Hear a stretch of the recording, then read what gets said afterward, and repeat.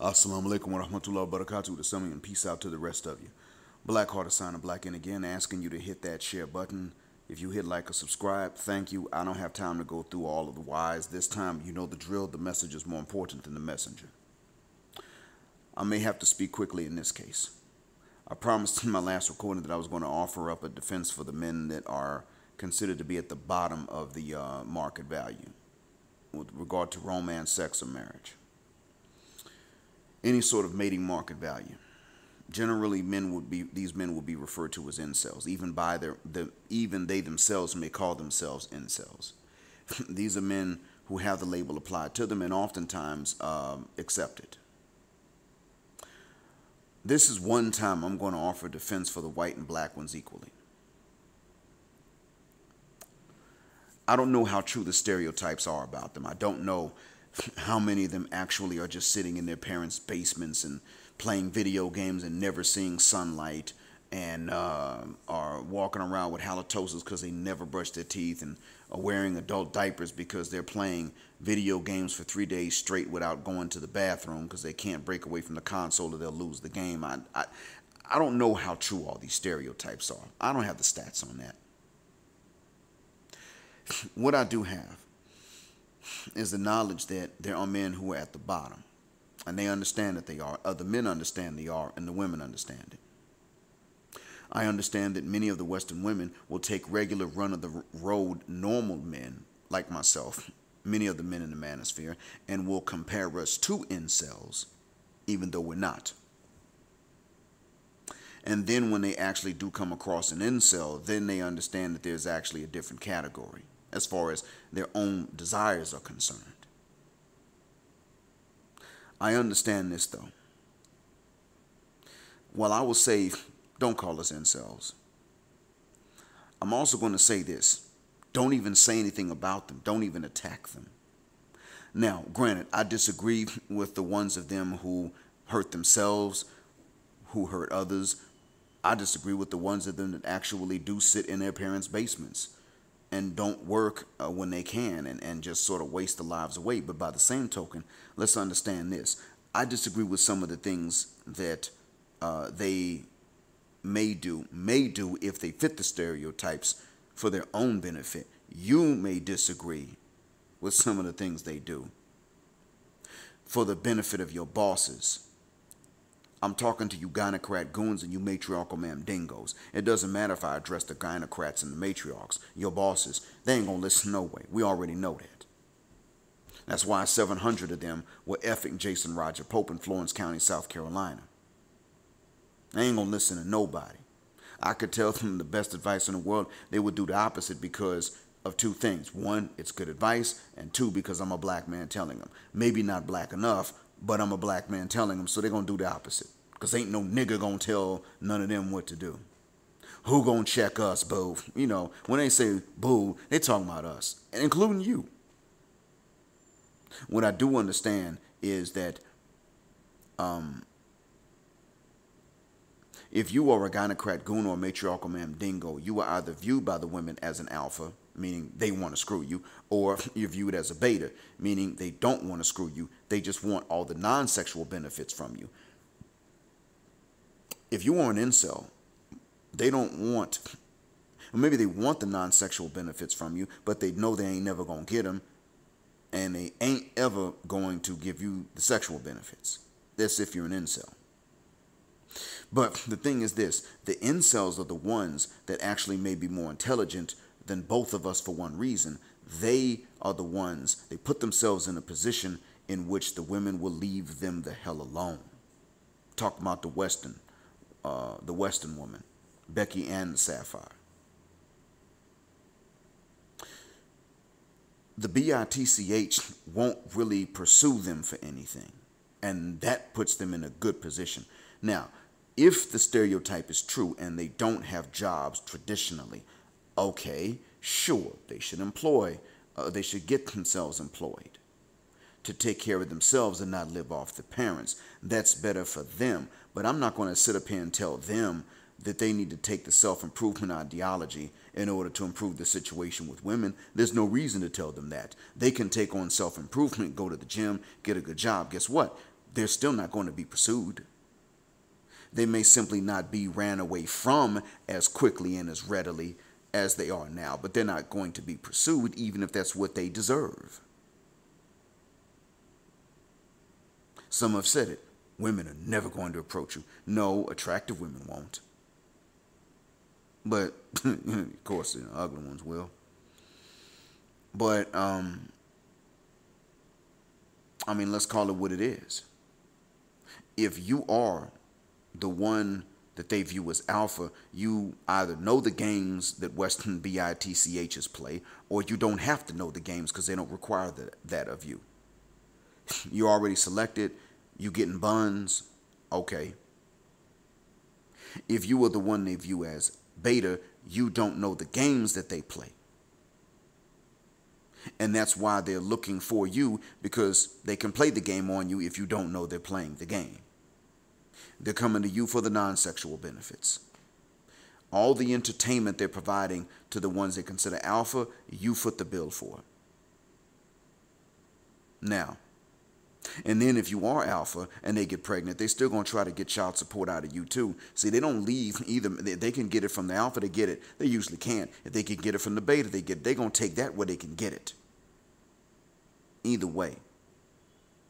And even the alphas, even the ones they view as alpha, meaning just that they view them as select, they still also view them as beta too, to a certain extent. And like I said, alpha and beta are terms that are problematic anyway, but I'm speaking from their understanding. Now, let's say that you are an incel, or what they may call an omega if they want to use the Greek alphabet again.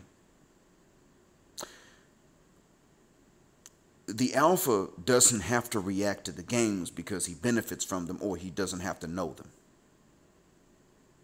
The beta needs to react. He's the normal guy. The beta's not some inferior male. He's just a normal man. But he has to react because the games are not fair to him.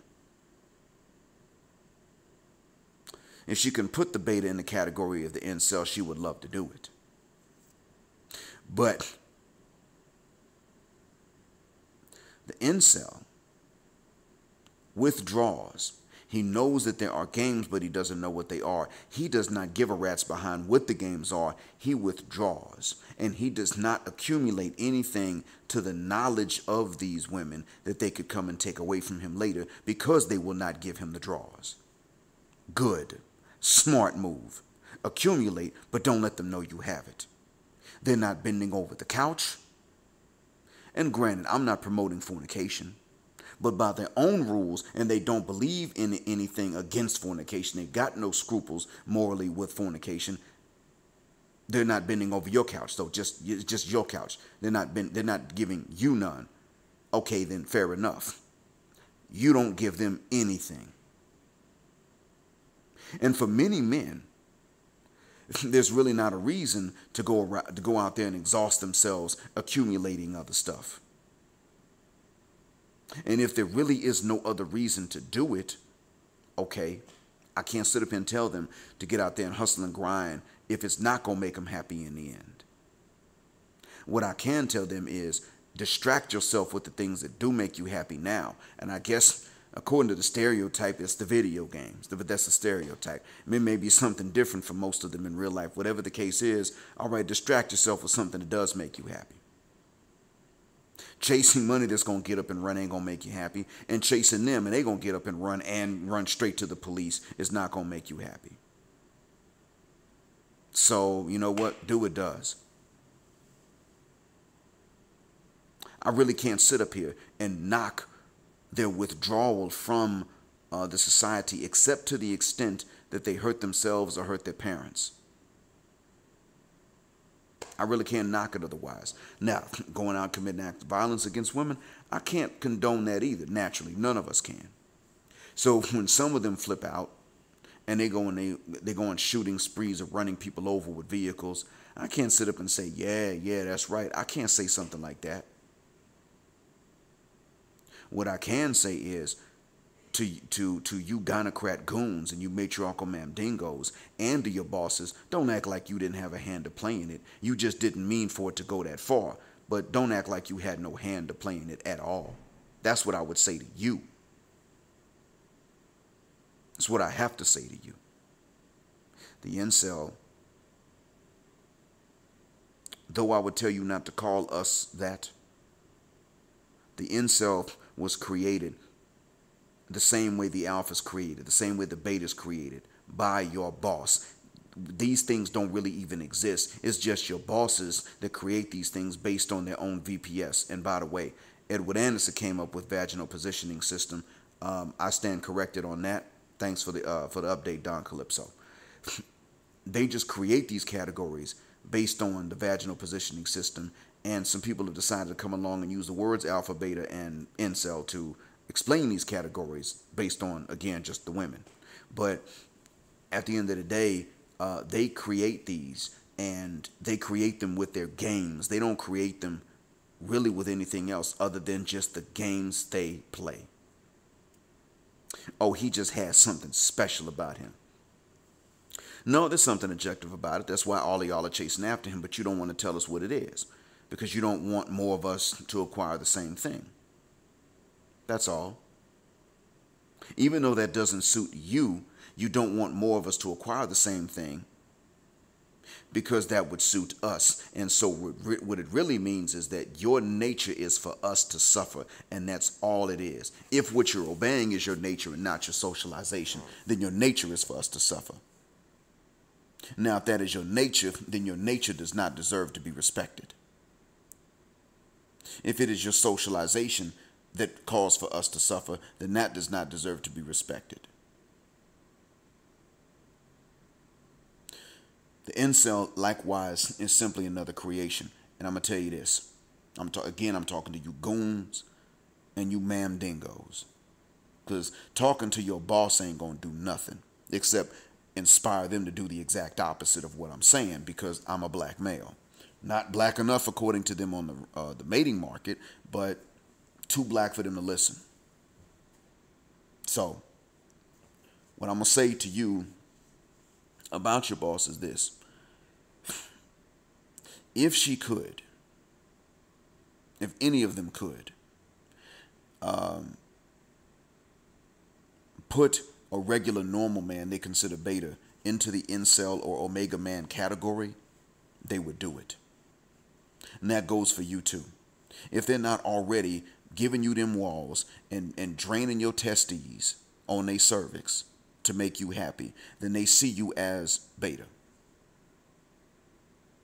If they could put you as a beta into the incel category, they would do it. How do I know this? They try to put alphas into the beta category. That's how I know. See, the Western broad, including your boss, the Sapphire, is the only one in the world that has ridiculous height requirements, but she wears high heels to further eliminate those men. She's the only one with ridiculous income requirements, but she insists on competing for high-paying jobs, even to the point of trying to lobby for these jobs instead of trying to study and get the skill to compete. But also including studying and getting the skill to compete. She's the only one that will compete with you in specifically every metric by which she determines if you were eligible for her or not, trying to reduce you. She is the only one who will have ridiculous income requirements and then try to spend you into poverty, which would then make you ineligible to stay with her. She's the only one that does that. She's the only one that would say that you got to be in a Superman type frame all the time and then turn around and cuss you out for being insensitive. She's the only one that tells men to do the things that make them ineligible in her eyes. She's always trying to not only grab the man with the most so-called status, however she perceives it, but she's also trying to drag him down to a lower status, even though she needs the status. Only the Western BITCH goes that far. Now, she's going to try to do this to the alpha, trying to drag him down to beta. What you think she's going to try to do to you if she already views you as beta? What's next? Like I just said, the omega, the incel. Now, we as men are more complex than that. I understand that. And there are a bunch of letters in the Greek alphabet. So if you were going to try to use the entire Greek alphabet to describe every single man, you'd run out of letters before you ran out of personality types. But this is how we are. This is not how they understand us, though. They don't understand us that way. That's why they can have, I don't know, all these different personality types themselves as women. But when it comes to how they're going to treat you, they're only about 2 or 3 categories. And as you know from experience, if you are a regular normal man, which means they count you as beta, you can judge how they're going to act towards you by nothing more than their own appearance. That's the reason for it. They got all these different personality types like we do, but not when it comes to men. When it comes to women, we still have different personality types. So if they can turn you into the incel, they would. So frankly, the point is that every man, even the most so-called alpha of the alpha, is lucky that he's not an incel. That's all. Because again, at what point do you know any of these Western women, especially if they were attractive, to have sat any man down when he was a young boy and told him the game so that he would not accidentally, unknowingly, and unwillingly wind up being an incel? That's not the case. That doesn't happen, because if it did, who would choose that when they're young? Oh, I'm going to be involuntarily celibate. That's not something you choose. It has to choose you. If you choose it, you would be a volcel, not an incel. But look, again, that's what we're going back to this again. Again, it comes back to the fact that they want men to be involuntarily celibate because of whatever reason, something dark, either in the socialization or the nature, I don't care which one. They want to see this. They get a kick out of it. They get a thrill. And I don't care what the reason is. I'm saying that if they ain't going to come out and educate their male relatives when they're boys so that they don't wind up this way, they're not fit aunts or grandmothers or mothers or big sisters. And they can take the blame for the existence of the men they don't want. It's up to them. It wasn't us guys back in the 70s and 80s saying to each other, you need to be more sensitive. No, that wasn't us. That was them. We weren't the ones saying you need to talk to them more. That was them. And what happened when men followed it? The rise of the incel, so to speak, or rather the growth of the incel. That's it. And frankly, truth be told, in many parts of history, they've relegated most men to that incel position. Truth be told, that's really what happened. Because when they don't control their sexuality, it goes like this. It winds up like this. So either they have to control it themselves or we males have to control it for them. Which one is it going to be? But I think I've talked enough. Thank you for being patient. I appreciate that. I hope that what I've said won't be true one day, but in the meantime, I hope it's a benefit. Black Heart signing, black out. Assalamu alaikum and black male power.